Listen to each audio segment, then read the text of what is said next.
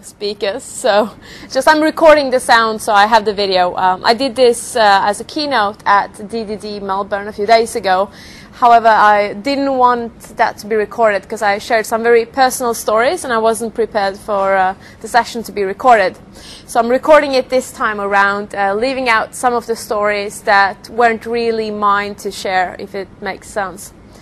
Talking about being burned out is a very personal thing and a very difficult thing to talk about as well, because it's one of those things, if you could call it a disease, you can't really show that you're bleeding anywhere. You can't show that anything is broken. It's kind of all in your head and all in your heart and all in your stomach.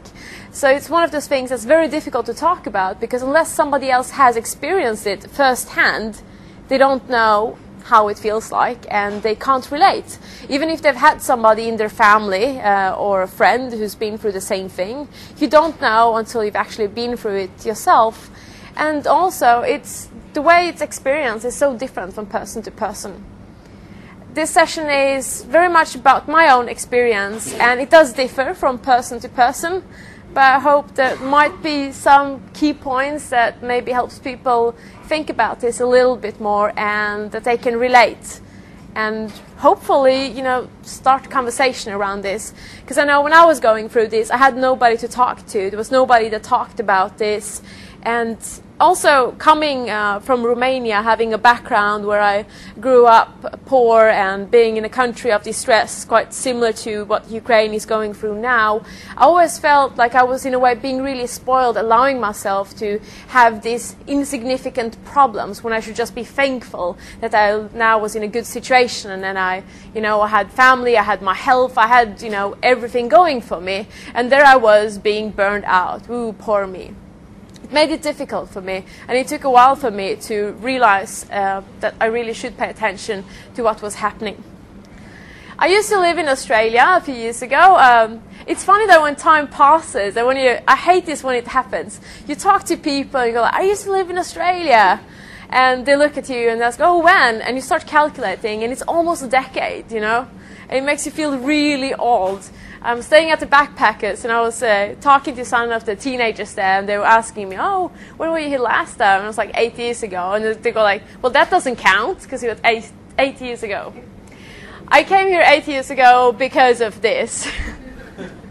And I was drawing this on the airplane. I had two elderly gentlemen sitting next to me, one on each side, and they kept looking over on my surface. And at one point, he's like, I gotta ask you, are you drawing the Prime Minister? Well, I haven't had the pleasure of seeing him half naked, but I did a Google search, and now I've had. I was not drawing the Prime Minister. I had this vision of coming to Australia and seeing this really good-looking, tanned lifeguards, and I'll be drowning, and they'd save me and stuff like that. But I was met by a skinny little Greek hairy guy, and I ended up dating him for half an hour. Just not my thing, really. It was very much for me. I had these grand dreams about moving to Australia because I was always looking for the next big thing. And that pretty much describes my whole life.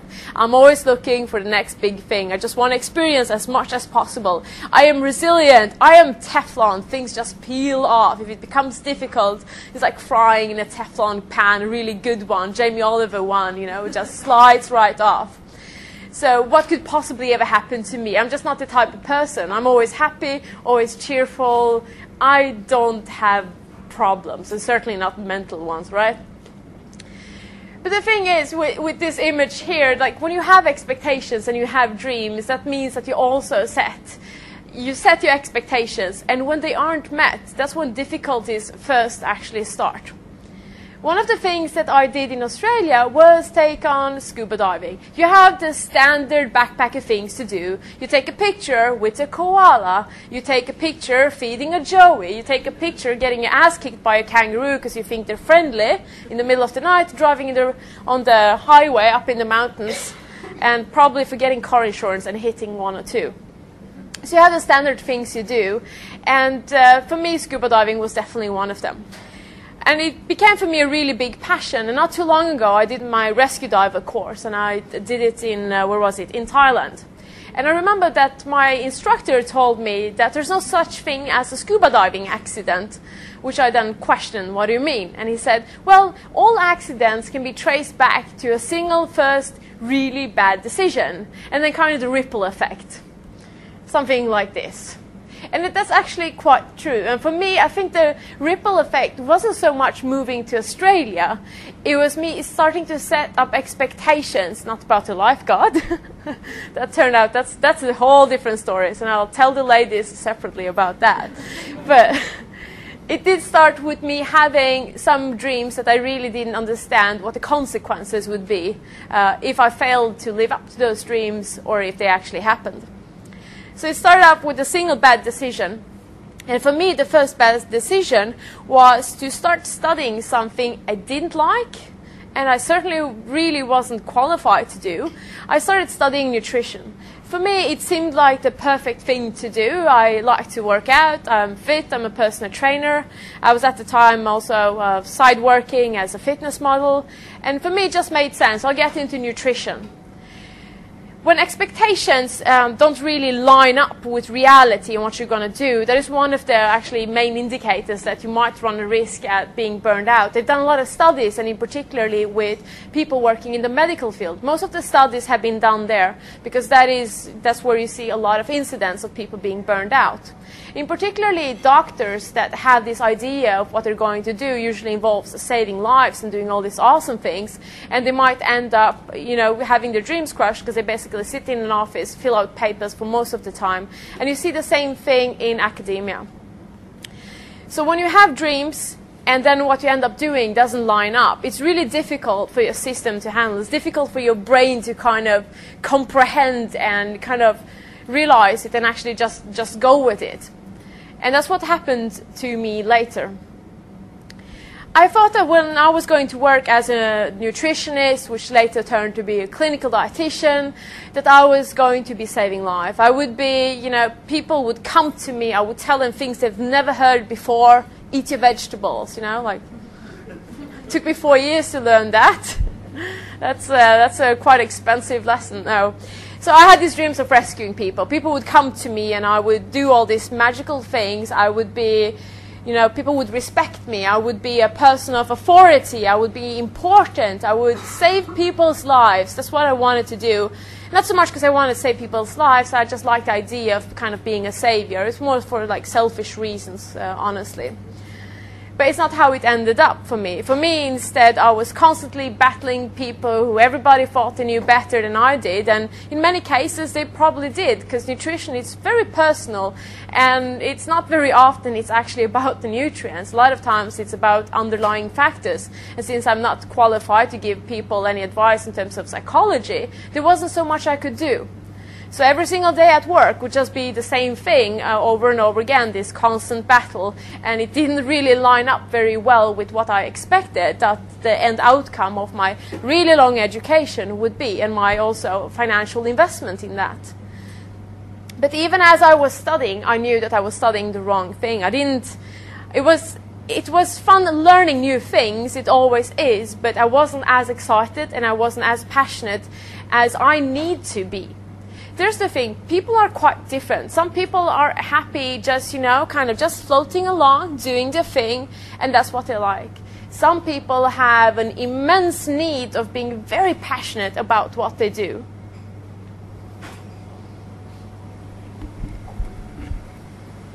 I'm going to stop this. Some people have an immense need of being very, very passionate about what they do. And you shouldn't compare yourself to other people. You really have to go by... This one is really annoying. Yes, still it's recording. You have to go by what's important for you and how you work. So if you have a big need to be very passionate about what you're doing, you're not going to be able to be happy doing one thing that another person are happy doing. And that's the problem when you ask people for advice, when you're in a situation when you're not happy. People will tell you to be happy based on their own needs of what they call being happy. It's not based on your own needs. Nobody can really tell you what you should be content with. Nobody can tell you, well, you should be happy because you're healthy, you have a good family, and you're doing well off. If you're not happy, you're not happy. Nobody else can convince you otherwise unless you really feel it. So I didn't like what I was studying, but I kept going because I couldn't see a way out. First of all, I had the scholarship, which would be turned into a loan if I didn't fulfill the requirements, which basically was to have pass grades on everything. So I continued going it, and I ended up getting really, really burned out. And when people ask me how it feels like to be burned out, things stopped working. Oh, there we go. It feels something like this. It doesn't happen suddenly. It's not like you wake up one day and it's like, oh shit, I'm burned out. It doesn't happen like that. It happens really, really slowly. It's kind of like you're in a cave and you can just see that above you it's just closing in. It gets darker and darker, and your dreams of kind of escaping or getting out of it, feeling alive, just shrinks and shrinks and shrinks. And it happens very, very gradually for a lot of people. For some people it is sudden, but for the majority of people it happens very gradually. And people around you will probably notice before you do. And they will start commenting on you changing. The first thing that usually happens is that you start working harder. Because if things aren't working out, it must be because you're not working hard enough. We do have this motion, particularly, this was I think more during the 90s and around 2000, that everything was about being a hard worker. You had all these videos, all these movies about, the main character working really hard and partying really hard as well, but mostly working really, really hard all the time. And also this also became also the image for women, that, you were the businesswoman. You should juggle, 15 kids, working full time, having, cooking at home and just doing absolutely everything. And it was all this pressure of just working really hard. So it's kind of inside our brain that if things aren't working out, I am not working hard enough. That must be the answer to it. You start working harder. You start ignoring other people. It's kind of a side effect of working harder, but it's also something your mind kind of does to kind of protect yourself, kind of scope yourself around work. You start spending less time with your friends and your family. You start becoming more irritated, and people will comment on that. They will tell you that you've changed. And for me, this was something really difficult to share with other people, and I haven't talked about it much before. But for me, this meant that my ex-husband, which at the time was my husband, so you can kind of understand where I'm going with this, it really affected our relationship as well. Because from being a really strong, confident woman, which he met and what he really liked about me, I was turning into a person who was working really hard, working 24/7. I was constantly irritated. I didn't have time for him. He was just annoying.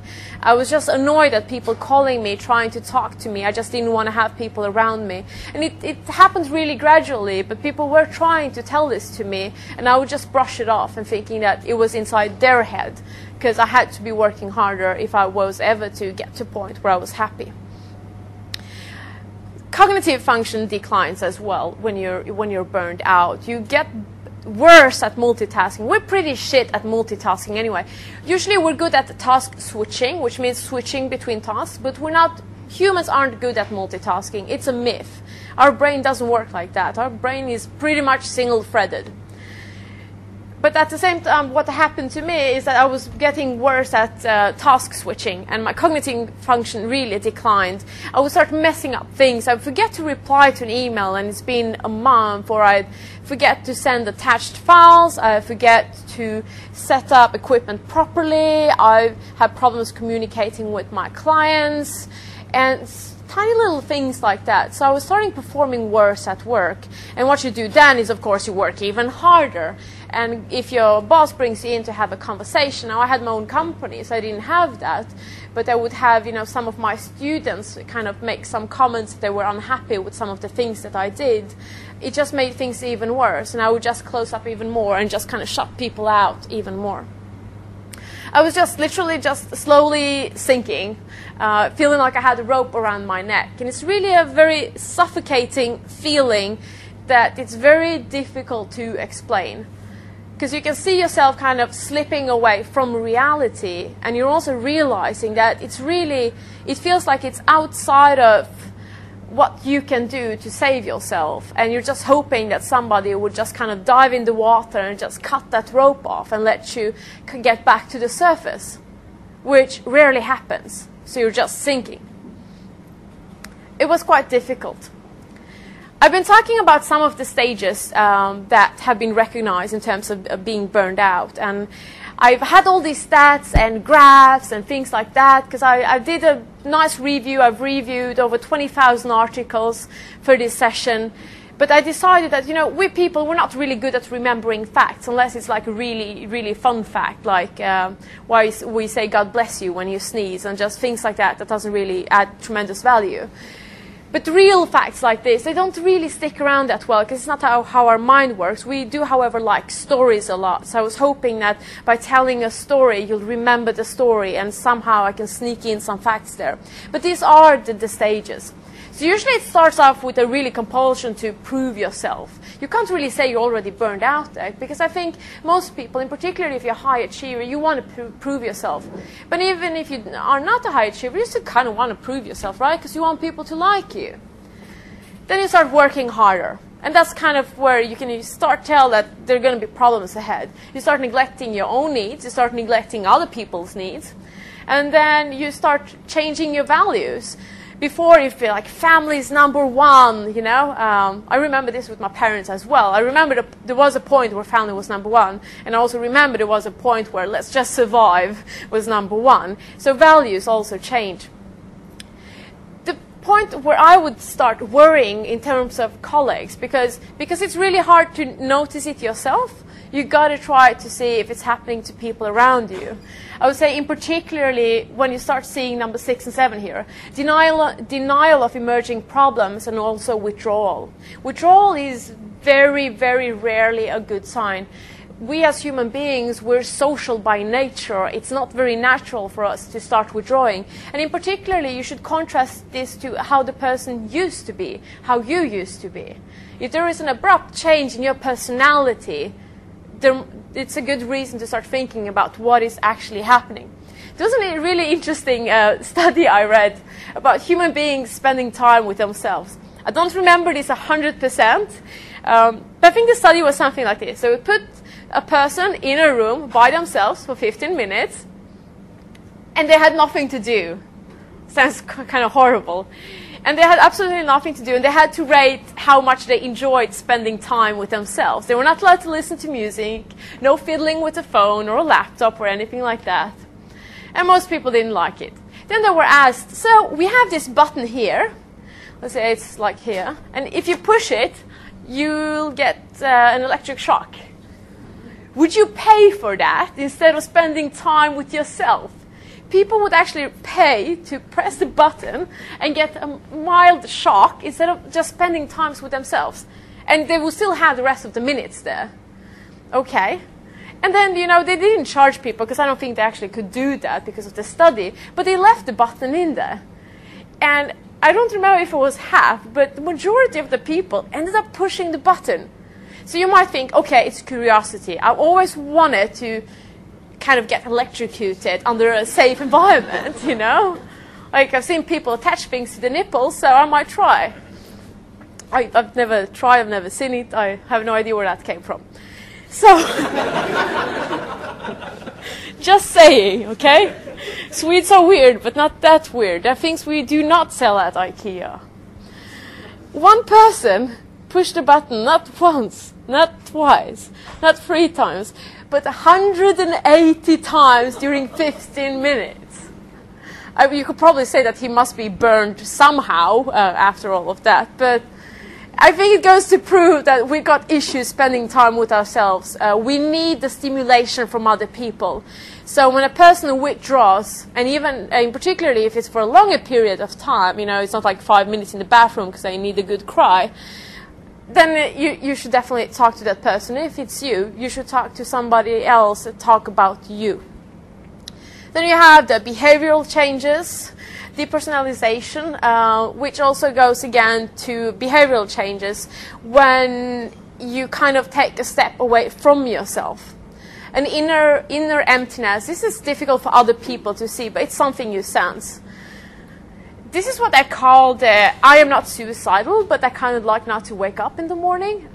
It's a weird feeling of you don't want to end your life, but you don't feel like living. And it might sound like I'm just saying, you know, the same thing, but it is quite a big difference there. You don't want to go through the motion of actually dying, and you would like to exist at some point in time, but right then and there you see no purpose of waking up in the morning.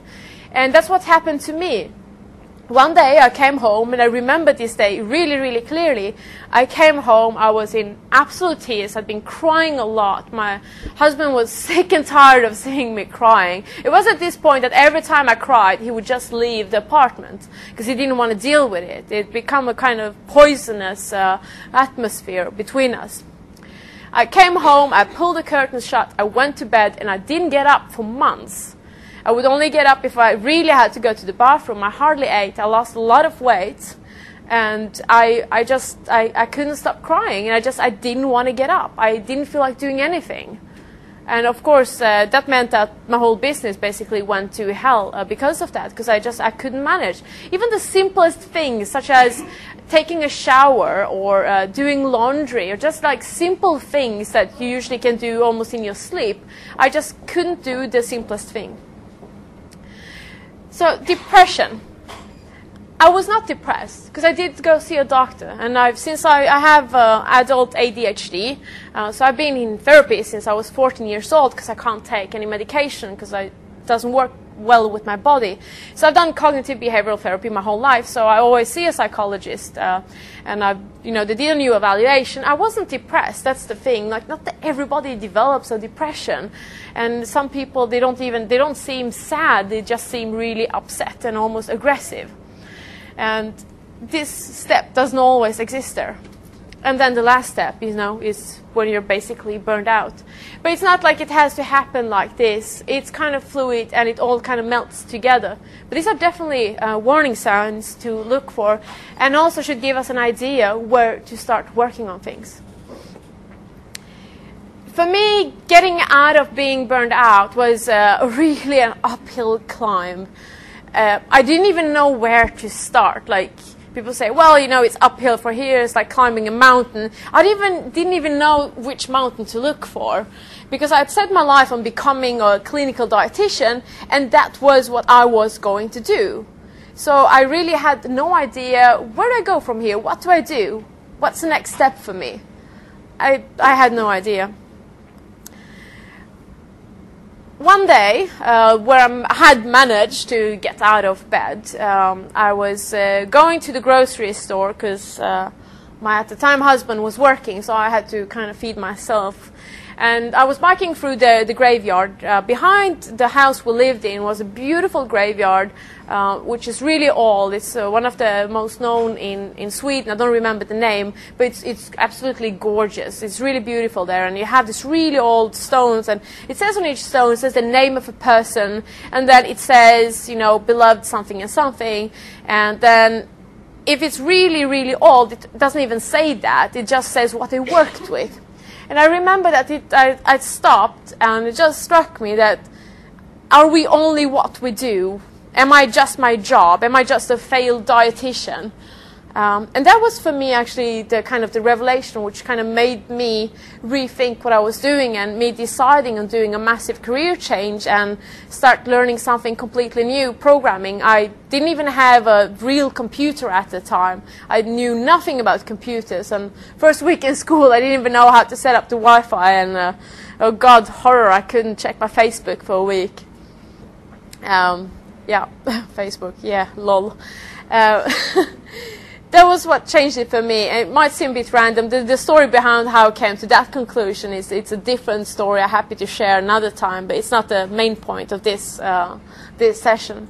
So I decided on doing a drastic change. For me, it was really important to have something that felt like a somewhat controlled, but still a drastic change. I really didn't. I come to the point where I hated what I had been doing so much, and I had only bad memories related to that there was no way for me that I would even consider going back to that. So it was important for me to have something completely new to work on. and so started my uphill climb. So when we talk about factors, things that influence you when you're burned out, and when you start kind of recovering or building your way up from that, you still have to keep those factors in mind. And those factors are, largely divided into two groups, which is external and also internal factors. On the external factors are job demands. Where you have really high job demands, and also if they're really, really low, in either of the extremes, you increase the likelihood of having people that are burned out. For me, I had a a job that really required a lot from me, that was really difficult, and I was working very, very long hours just to make ends meet, and I never quite felt like it was enough. And that was one of the things that contributed. So for me, when I decided on stepping into a new job, I decided quite early on that I was not going to let that happen again. And although I love programming and I do it 24/7, I don't do it because work tells me to. I've never worked in a place, and never ever will I work in a place where it's required for me that I work 24/7 or that I work beyond what I'm paid for or beyond my comfort zone. Because in the long end, nobody wins on that. Nobody ever wins on that. Because I'm not sure if you've seen the studies where they look at how much time is spent and how much you actually get done, There is a limit. At some point, the more time you put in, you're not going to get more out on the other end. It doesn't work like that. Having low control, and that was a problem for me as well. I had no control over my own career or what was happening at the time with that particular job.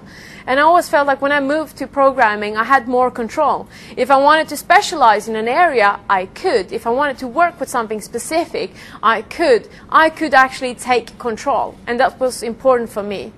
I changed my attitude toward job a lot. I became more committed, and putting my own satisfaction in front of other people's needs became really important. I say other people's, I was thinking like employer and clients, because at the end of the day, if I was happy with what I was doing, I would do a good job, and therefore everybody else would be happy. If you think the other way around, it's not going to work long term. You're going to run high risk of actually getting burned out. Having variety in work was extremely important for me. I told you about how every single day was the exact same thing and the exact same battle. So for me, changing to a job where I actually could change things up and I could do different things and, keep my mind guessing without it ending up in being too high, on the demands there.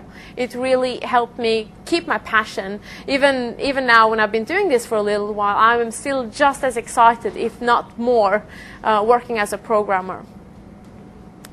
Lack of recognition, feeling unappreciated, that's something we all really, really hate. And in certain jobs, it's really hard to feel appreciated because you don't really have that direct connection with the end result that you're doing and the person that gets that end result.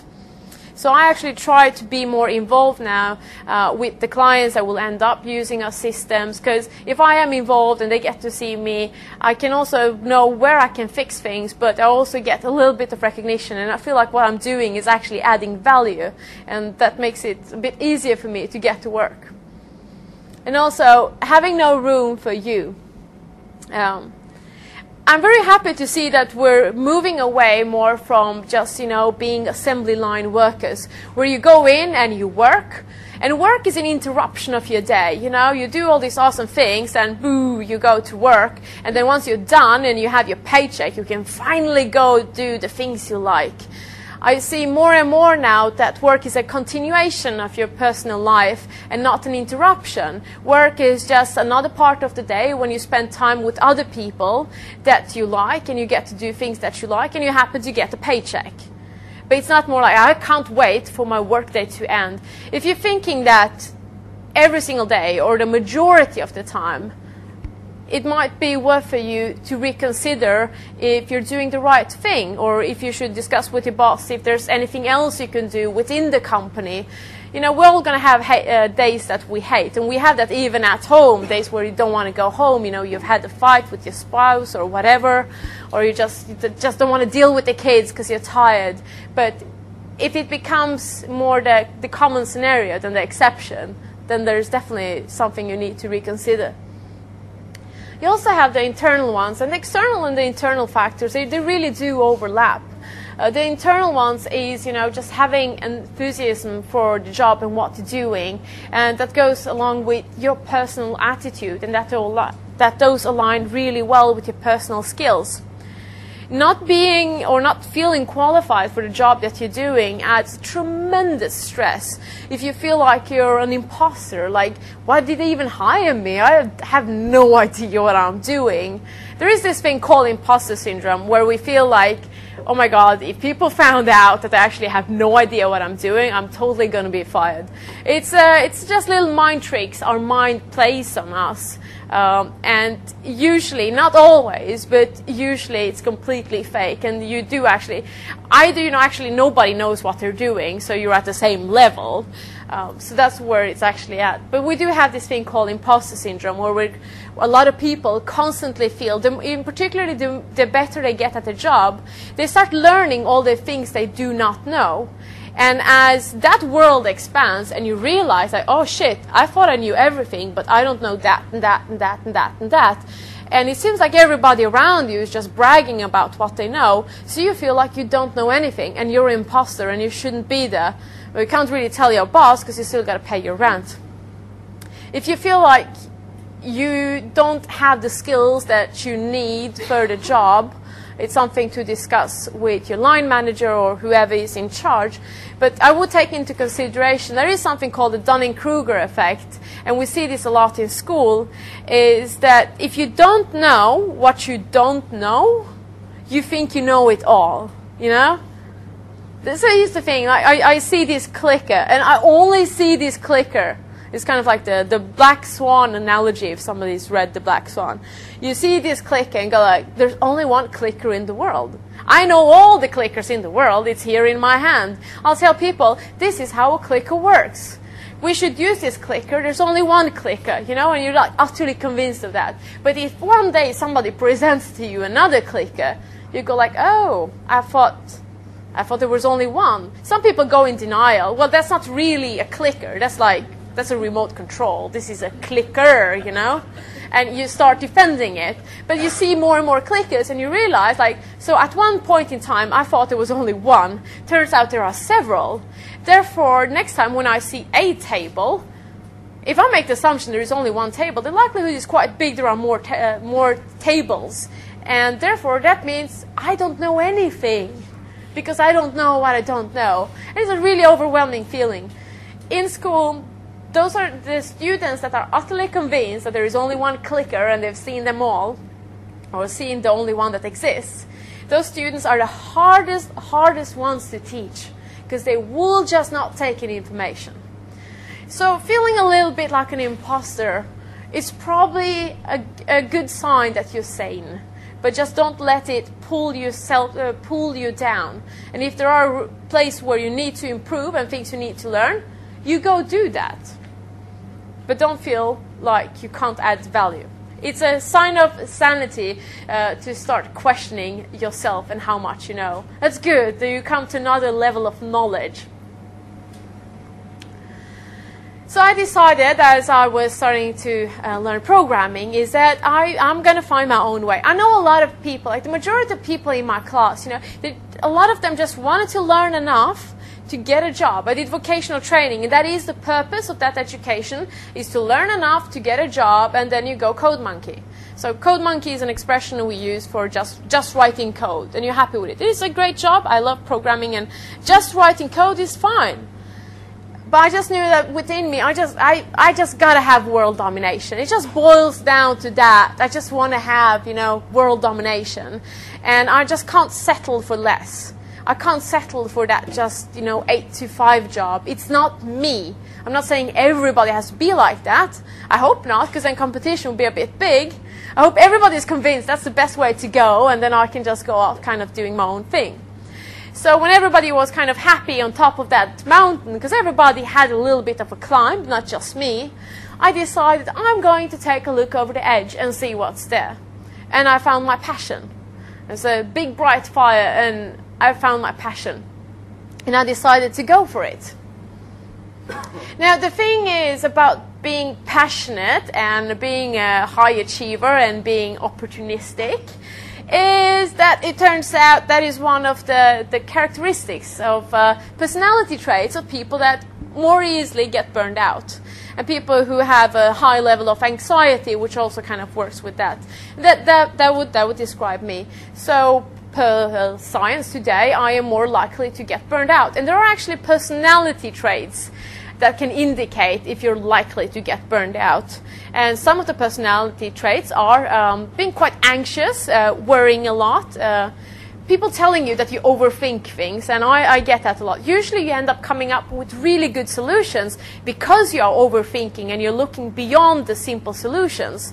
But it also means that you're adding a lot of pressure on yourself, and you're probably a little bit of a perfectionist. I know everybody says that they're a perfectionist, but some people truly, truly are. The people that don't go home at the end of the day because they're just not happy with something they did. So you have to look out for yourself and think about your personality traits. And if you are a go-getter person that wants to go 100 miles an hour all the time, and you want to do this, you want to do that, and when people work slow, you get a little bit annoyed, oh, I'll do it, I'll fix it, and you volunteer to do absolutely everything because you love doing it, or you just get annoyed when other people do it. You are one of those people that are running a high risk. It doesn't mean that you should change that. It just means that you should monitor yourself a little bit more. And, sometimes put the brakes on and let other people slow you down and put the brakes on for you. Find somebody that you can trust and tell them, pull me back now and then because I'm going to need it. Because I got no self-control, pretty much.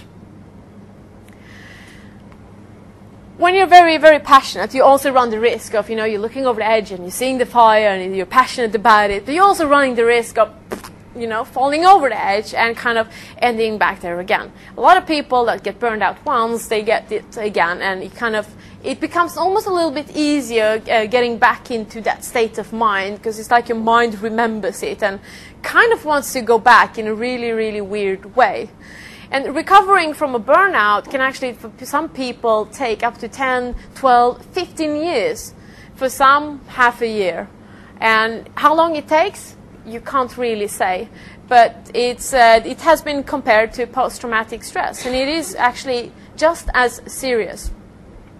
So if you are really passionate about something, it doesn't mean that you're safe. I'm passionate, I'm happy, I'm resilient, I'm Teflon, I'm going to slide off like a Jamie Oliver cooking pan, No, you're still running the risk. And you might actually be running it higher than the person next to you who's more than happy, 5 to 5, just go home and just do the thing. And, they don't even care that they went home on what we call a broken build, something got messed up. You're like, nah, it's fine, it's work, I'll deal with it on Monday.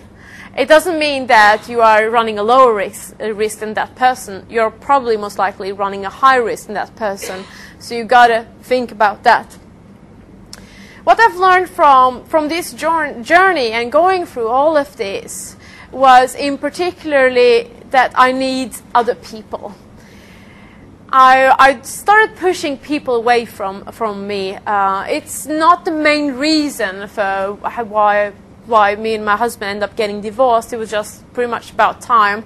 But it did probably contribute to poisonous times that we didn't need to have. I did lose a lot of friends during that time because I didn't let people in. And there, at some point, some people just give up on trying to reaching in and talking to you.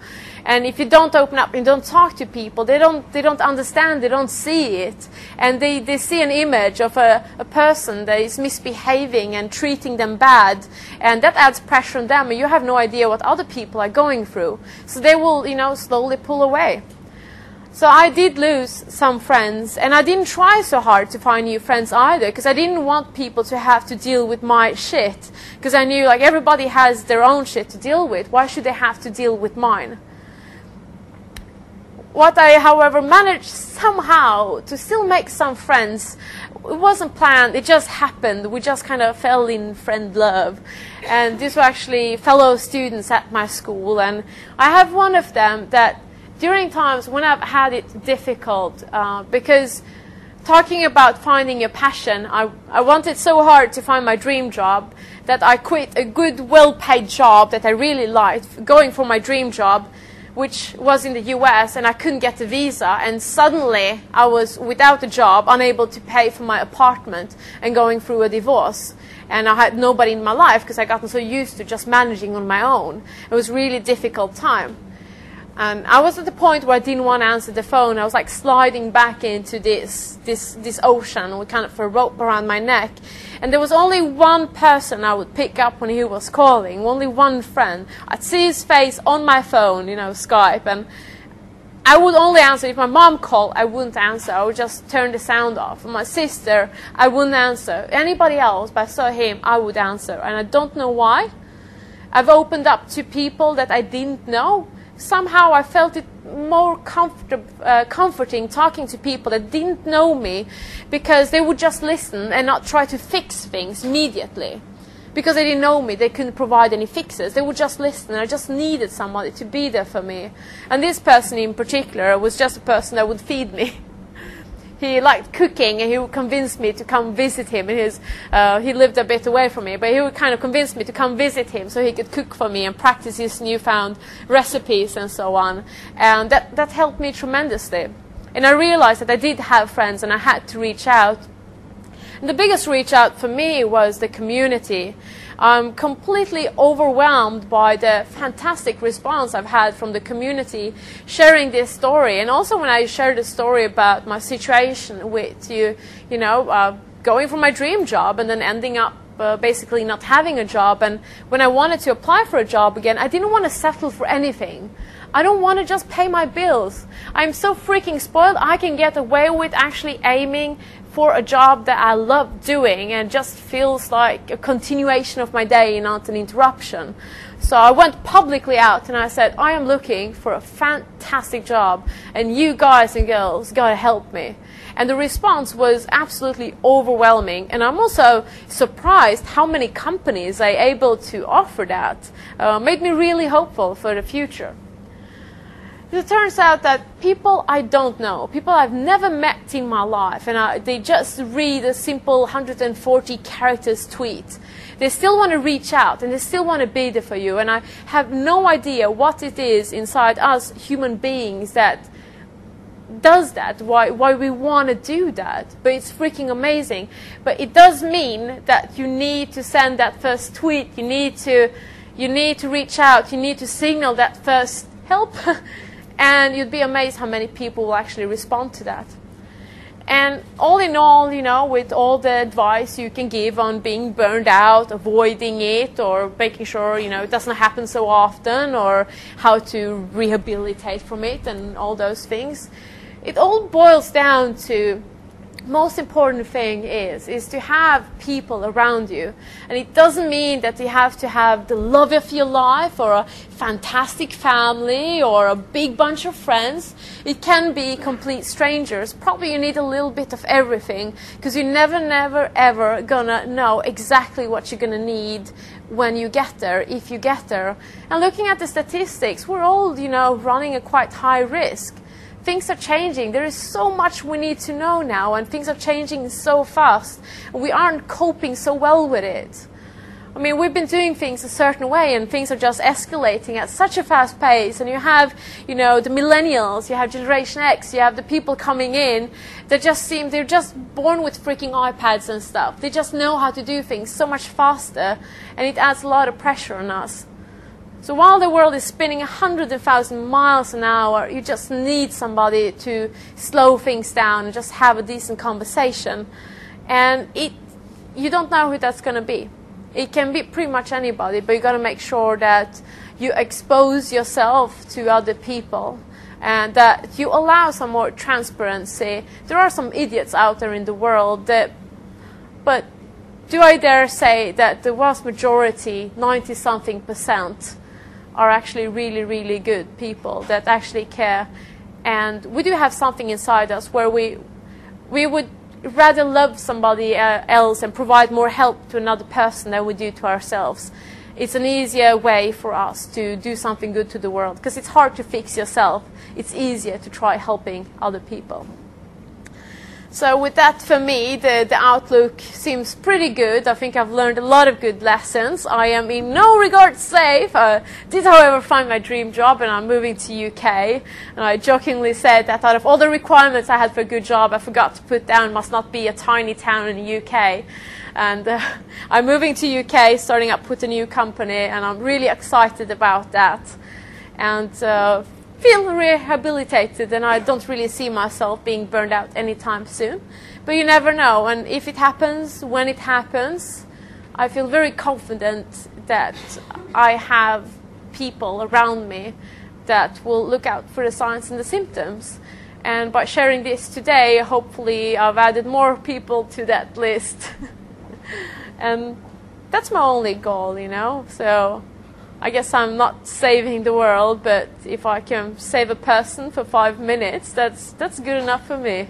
And it's a bit cheaper than doing a 4-year medical education. So yeah, and yeah, that's it. Thank you.